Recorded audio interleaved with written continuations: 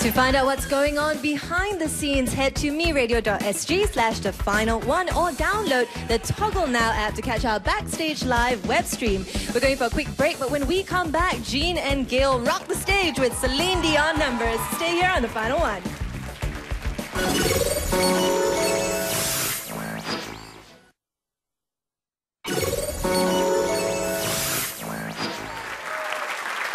Since I was very young, I was bullied. I was bullied in the school bus.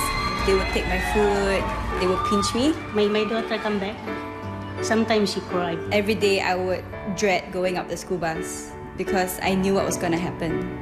As much as I love singing, I never dared to sing in front of people because of that issue. I think for me the turning point would be when I first started taking up lessons with Eric. The first time when I saw Jean, she would always look at the wall instead of me. I had to sing a song because he wanted to hear how my voice was going to sound. And I just told him to, can you turn and face the wall? And I sang to his back. It took me about a year to finally be comfortable to sing in front of people.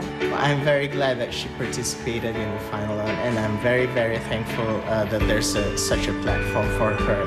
Jean, whether you lose or win, we are always here.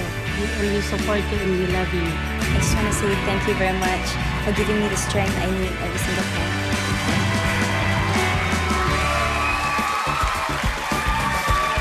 Jean's mom used to listen to this song in a Walkman in the 90s. Here with To Love You More, please welcome Jean.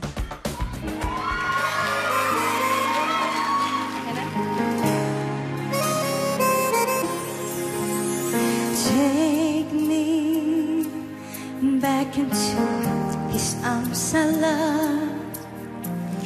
Meet me like you did before.